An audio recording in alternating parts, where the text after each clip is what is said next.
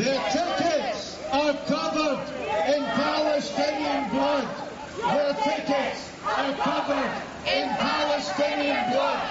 Their tickets are covered in Palestinian blood. Their tickets are covered in Palestinian blood. Their tickets are covered in Palestinian blood. Your tickets are covered in Palestinian blood.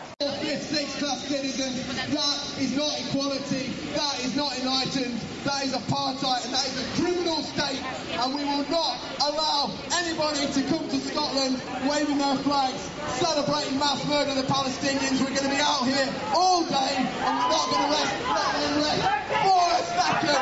Free Palestine! Free Palestine! Colonie, ça suffit, soldats, colons, col, oh, le temps des colonies, ça suffit, soldats, colons, col, oh, le temps des colonies, ça suffit, soldats, colons, col, oh, le temps des colonies. This is recorded in Gaza. Please listen. See, on your right-hand side.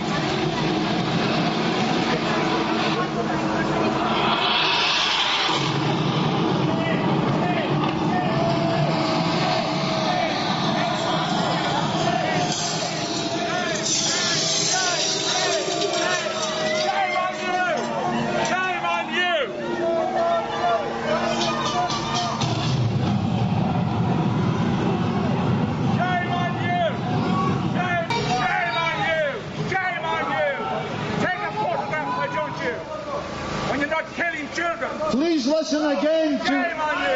Please listen again to what these people are celebrating.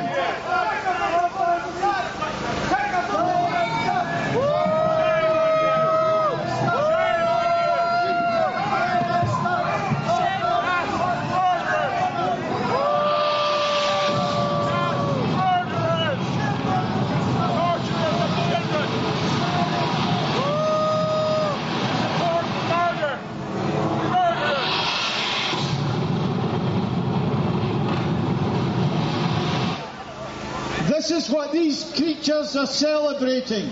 Celebrating mass murder, celebrating torture, celebrating an army whose spiritual guide condones the rape of non-Jewish women to just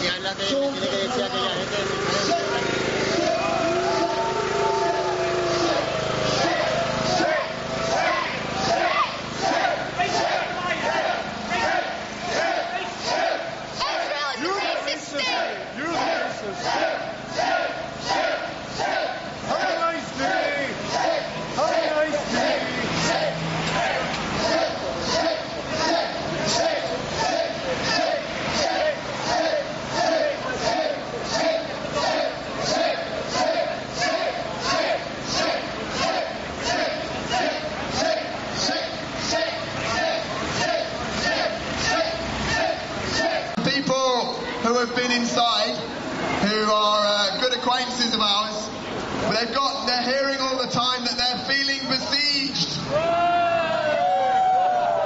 That they're inside Central Hall are feeling besieged. Well, have we heard that before somewhere? Besieged. Perhaps they might like to find out what it's like to be beneath the Israeli F-16s in Gaza. They might like to find out what it's like to be shot and attacked by jeeps and Merkava tanks on the Gaza border with Israel. They might like to find out what it's like for the fishermen being attacked at sea by Israeli gunships that dotted along the horizon. This is siege. That is a siege of a population that is majority children. The majority of people in Gaza, I was there in Gaza for 2 years, the majority of the people running around are kids with their school bags, and in the meantime, the drones are in the sky above them. In 2014, 500 children were murdered in 50 days by the Israeli killing machine. 500 children. Some of the pictures of those kids are right on here on the front. And when we showed those pictures of the kids that were fallen in Gaza, Gaza in the bombings in 2014. They were laughing, they were dancing, because they have lost their humanity if they're not seeing what mass murder is up close. This is criminal activity, and they're trying to whitewash it up there today. The other news is that inside they're trying to sell Israeli bonds. They're trying to sell pieces of Palestine, even here. They're trying to sell more and more pieces of Palestine when it's not theirs to sell. The original inhabitants of Palestine are Palestinians.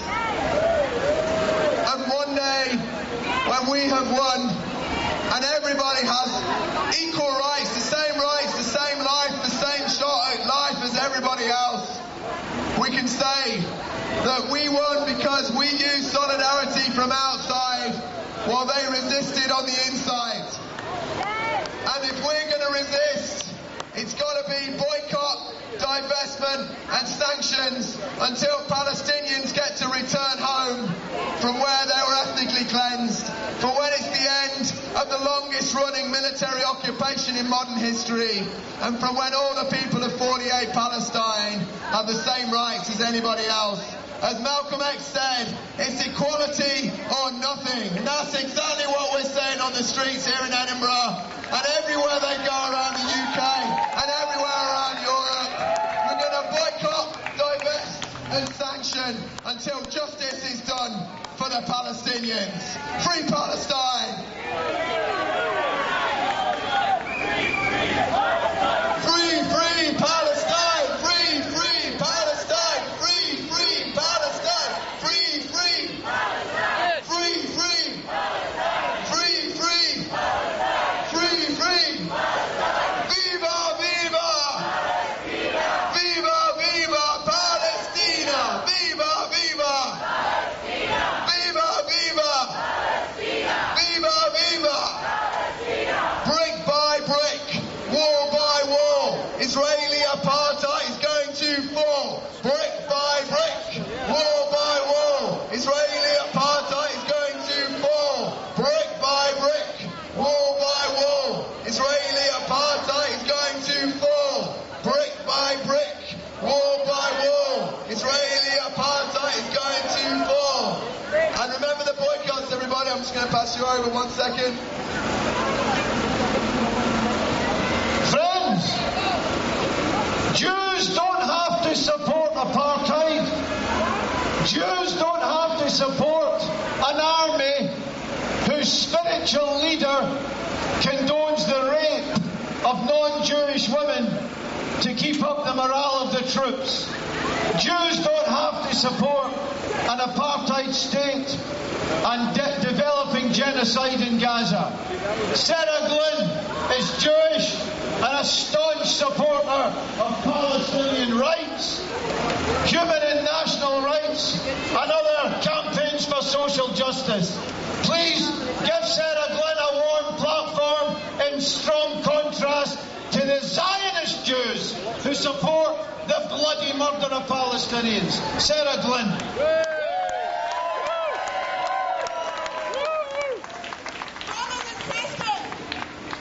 To look around you and look at this building that we've been standing in front of. This is a festival. Where else than the Edinburgh Festival are there no posters outside? Is there nothing to tell you what's going on inside? The only indication of what's going on inside here are the Palestinians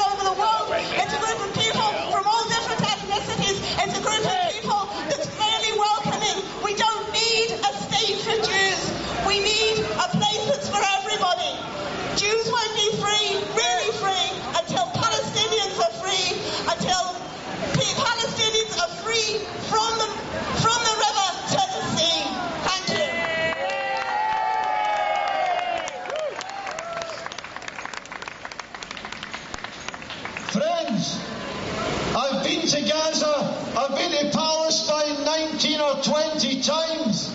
I've seen the bloody crimes. I've spoken to the parents of murdered. You dog!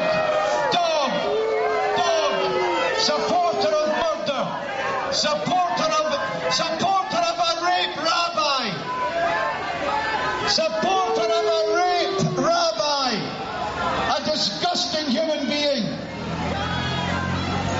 People are here to support an army whose spiritual leader condones the rape of non-Jewish women if it boosts morale for the troops. How disgusting can you get? How low can you sink? How murderous, how vile, how utterly shameful. Anybody going into that building is supporting vileness. Vileness.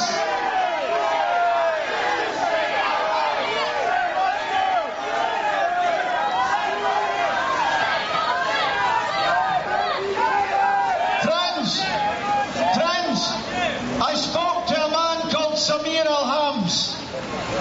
I spoke to a man whose daughter Iman was murdered by Israeli soldiers. The soldiers' conversations were recorded in Hebrew and played on Israeli TV. So these rascals across the road know that it's true.